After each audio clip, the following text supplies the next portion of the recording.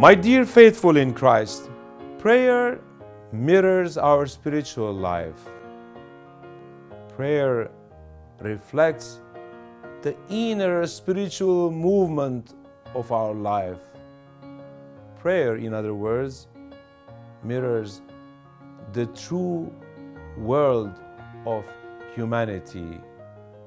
As we pray, we see our true selves. As prayer mirrors our souls and minds and hearts, we then see the true self.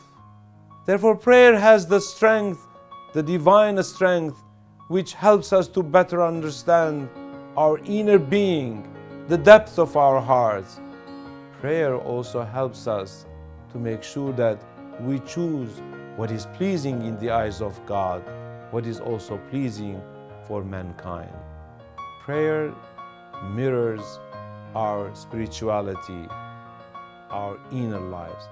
Let us all and constantly pray the Almighty God, because through this spiritual journey we give ourselves a new chance, a new blessing to set a new path towards God.